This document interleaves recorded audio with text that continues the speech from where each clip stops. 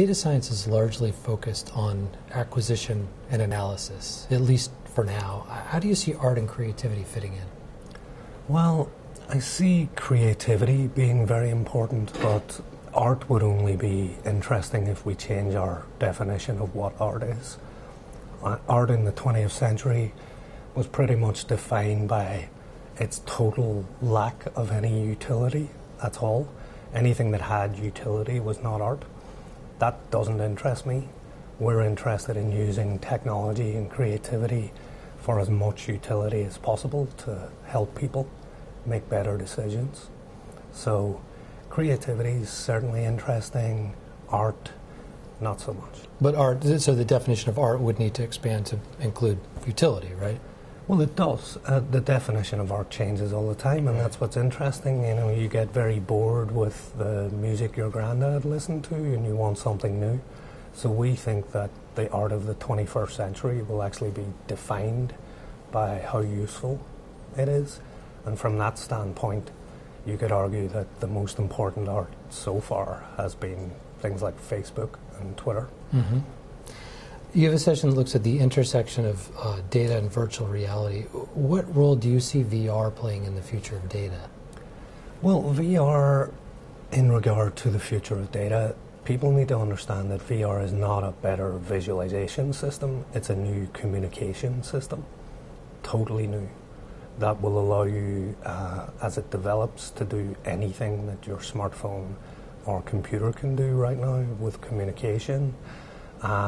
Because VR is powered by the smartphone and the cell phone, but it also allows you to do much more beyond that, things that are not even possible to imagine within the systems that you're using right now. And so if data is a digital system, essentially, it's ones and zeros. Any Hollywood movie or any computer game is the same ones and zeros. Data has been policed into a self-censoring view that the only way to present data is with bar charts and graphs. And bar charts and graphs are a really, really terrible way to communicate anything. That's true.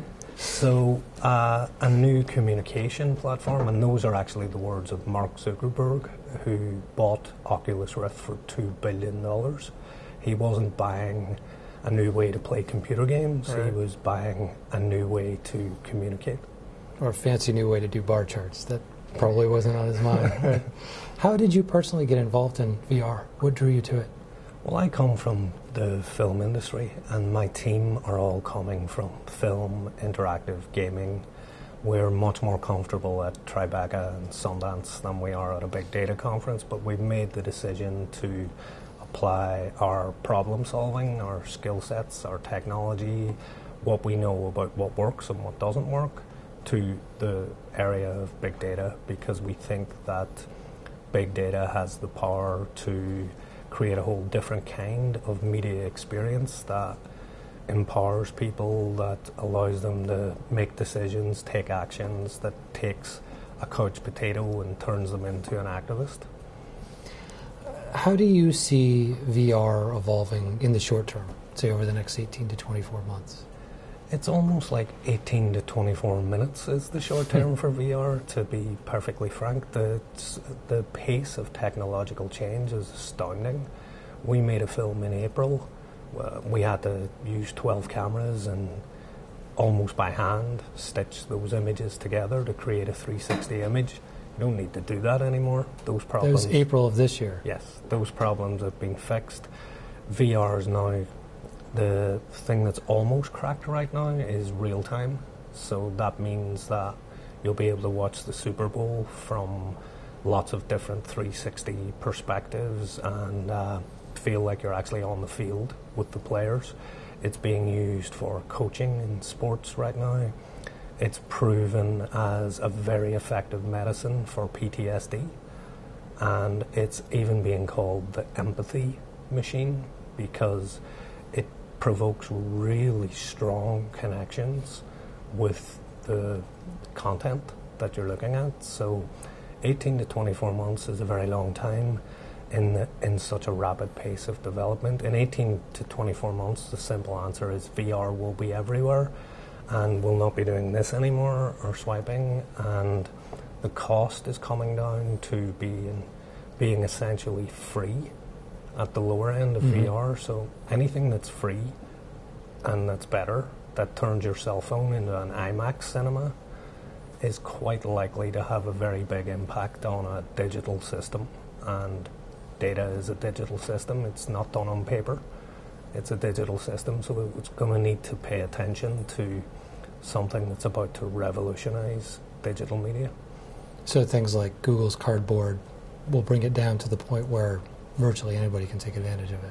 Well, you can get Google Cardboard for $20 right now, but Kellogg's, the cereal company, just released a cereal box that you can make a VR headset. They released that in New Zealand this month, and that's very interesting. It's like Eric Schmidt said quite a few years ago that technology will disappear, and when technology doesn't cost anything, you can throw it in your school bag or write on it, or if it gets crushed, who cares? Buy another box of cereal. Right. It's there again. Right. That's super interesting. I mean, when you look at how simple pieces of technology can really change culture, you'd think of like the impact the boombox had on music, because it allowed people to, play around with the music for the first time, to hit play and record, to start sampling, to start mixing.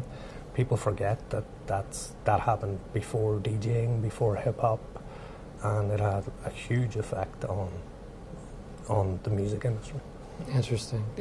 Do you make a distinction between data and information? Do you see them as different things? Well, information science sees them as different things. There's a popular diagram that lists a pyramid with data at the bottom, then information, then knowledge, then wisdom, DIKW. You read all about that. Lots of academics talk about it. It's very interesting that they never talk about wisdom. And we think VR gives us a chance to build a system in the wisdom area that then trickles down. So the difference is data is code without meaning.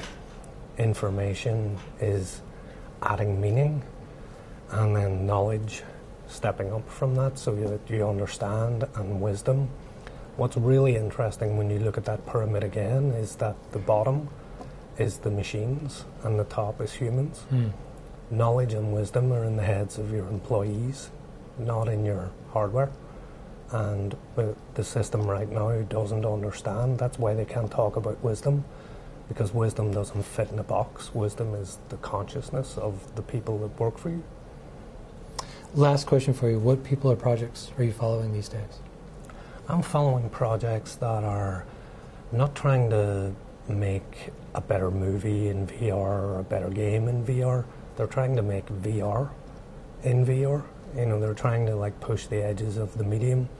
For example, Kareem Ben Khalifa just did a project called The Enemy, which puts you between two combatant fighters, one Israeli, one Palestinian, and you feel like you're there, and you listen, and people take the headset off and they're in floods of tears. Another project being Be Another, which uses VR and a camera to simulate the experience of gender swapping, being in another person's body, a different race, an old person. They're using it for disabled people to work with dancers so that they can experience what it's like to move. These things are very powerful, and that's what inspires me. We're not talking about just going from a rectangle to a 360 orb. We're talking about something that really, really deeply impacts the humans who encounter it. So it's a paradigm shift. It's like the horse versus the car, in my opinion. It's not just the iPad versus the laptop. Great. Well, thank you so much for being with us. Appreciate it. Thank you.